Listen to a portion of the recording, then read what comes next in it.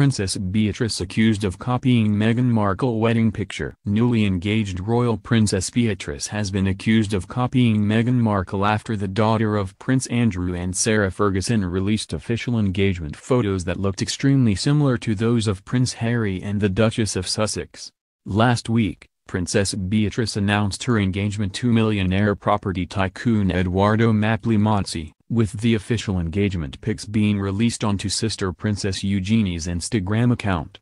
While fans were ecstatic at the announcement of a royal wedding in 2020, those supporters of the former Hollywood actress turned royal claimed that the Princess of York has copied Meghan's aesthetic.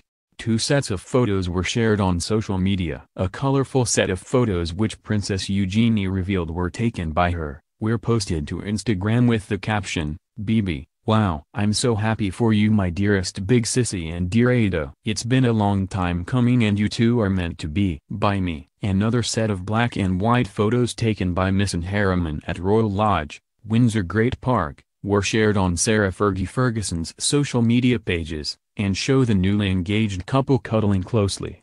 However, fans were quick to point out that the two engagement shoots share striking similarities to those of Sussex's. For Meghan Markle and Prince Harry's official engagement shoot, captured by photographer Alexei Lubomirsky, the Duke and Duchess of Sussex share the same embrace on the grounds of Frogmore Cottage as Princess Beatrice and Edoardo.